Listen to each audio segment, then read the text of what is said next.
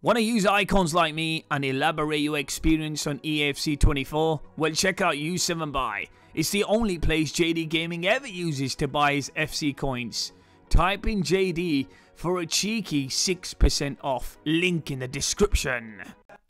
Ladies and gentlemen, welcome to the video. Today we look at Luis Figo. 4-star, 4-star combination. You know the drill. This card looks amazing. He's got some really nice playstars. Looks like a very balanced icon. Always does. I kind of miss his card. He had a World Cup version last year that had 5-star skills, which was absolutely brutal. Now, Luis Figo is a good card. He can definitely finish the ball. He runs really well. He's got the technical plus. He feels really good on the ball. Nice dribbling. Nice passing. His crossing is pinpoint. I think he's a really good winger. I wouldn't really use him as a cam.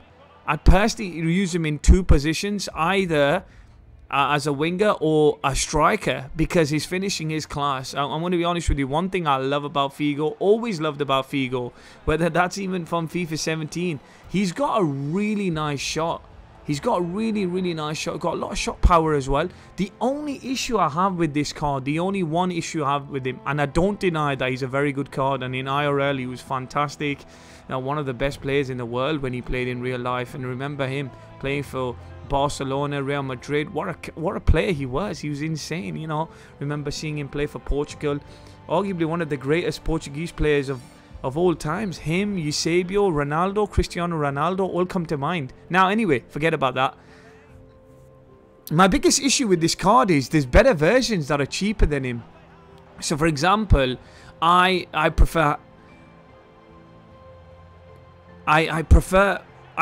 Hansen to this guy.